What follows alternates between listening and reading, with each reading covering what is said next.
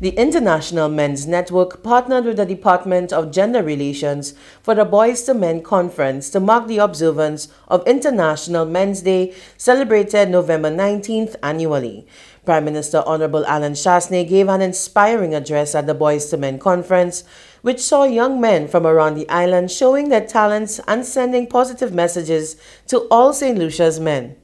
President of the International Men's Network, Barry Innocent, expressed his joy at seeing the conference become a reality, stating that it would not have been possible without the support of the Department of Gender Relations.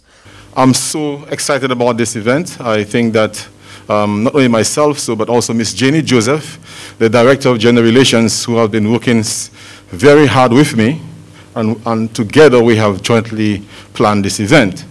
Let me also say that when you look at what's happening in St. Lucia, as the chairperson so well put, most of the school dropouts are boys, much more than girls, and most of the gang-related violence activities happening in the crime land is by young men. So when Ms. Jenny Joseph and myself had discussions, I mentioned to her, well, this is one of the things that the International Men's Network wanted to do, and she was very excited to come on board, and she said, okay, let's do it. The event saw several young men take the stage to perform original gospel-infused music of varying genres. AJ, Drenotes, and Peter Augustine, also known as Jared, were part of the performing ensemble. Distinct remarks were made by young Dr. Joshua Les Forrest, who sought to inspire everyone watching by reflecting on his journey, as well as touching on the importance of values like respect and gratitude. Minister for Education, Innovation, Gender Relations and Sustainable Development, Honorable Dr. Gail Rigobert, stated that she was honored to support the conference. What it means to be a man is constantly changing, from one place to another, from one time to another, even from one context to another. Now, more than ever, in the COVID environment, the change in perception of what it means to be a man is clear. We all know that being a man has traditionally been associated with power and strength.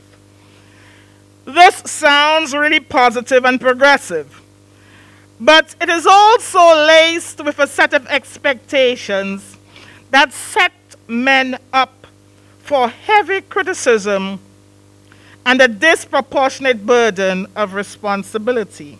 The minister also said that this burden on men is unfair to them and affects everyone.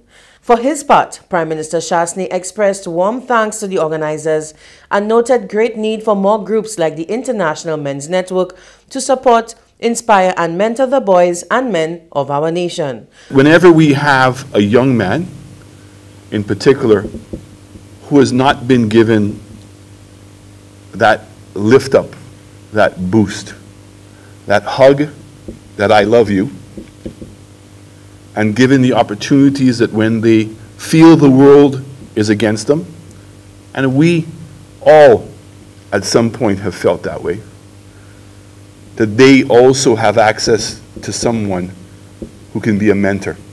And this is what your association has been doing, and I really commend you for what you're doing. So again today, International Men's Day, is for us to celebrate the successful men we have, because we should not leave them by at the expense of those who may not be achieving to their fullest level, but to appeal to all of us as St. Lucians, that when we see someone who is struggling, what does it take? Some time to reach back, and not to be scared of the competition, but to welcome that competition, and knowing that that person may actually be the person that's going to push us to the greatness that this country truly deserves. At the event, the Prime Minister took the opportunity to send best wishes to all men on International Men's Day. The objectives of celebrating International Men's Day include focusing on men's and boys' health, improving gender relations, promoting gender equality, and highlighting male role models. The International Men's Network is a faith-based collective of men pursuing initiatives that support the development of men and their role in the family, community, society, and on the job.